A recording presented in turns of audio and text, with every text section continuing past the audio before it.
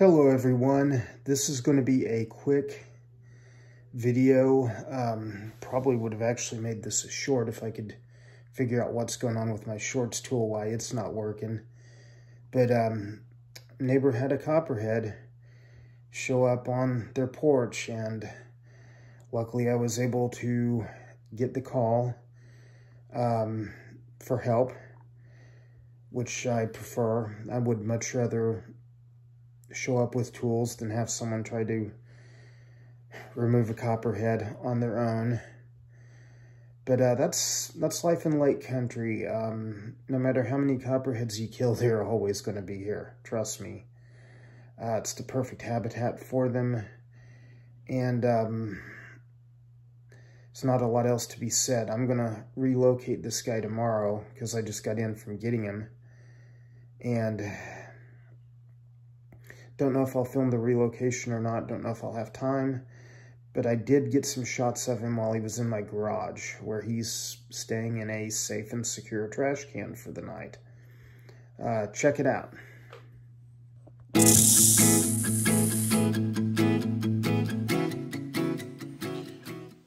And this is the little guy that I got out of a person's shed over here by the Lake Keystone area. It's a little copperhead. I think this is a female.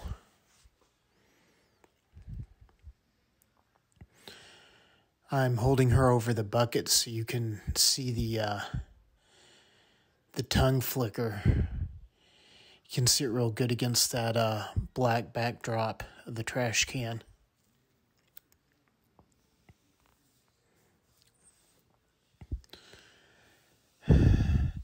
This snake is really pretty common around your lakes in northeastern Oklahoma. It's definitely one of the more prolific snakes and probably the most frequently encountered pit viper in northeastern Oklahoma. Check out that tongue. That's so cool.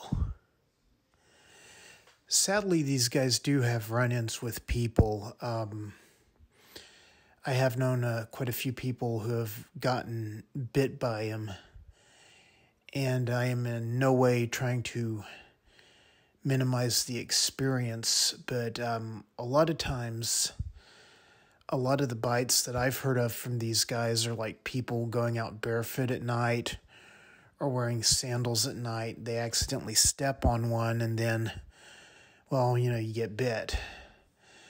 Good news about these guys is their venom, although you would always want to take it seriously, it's generally not life-threatening. You're generally going to spend a day in the hospital, or maybe 2 days in the hospital and be home. I'll let this guy, or actually this lady, go tomorrow far away from some people, far away from where it was found, and hope you guys watched it. And please remember, I have quite a bit of experience in messing with snakes, so don't try this on your own. Thank you guys for watching, and please hit subscribe.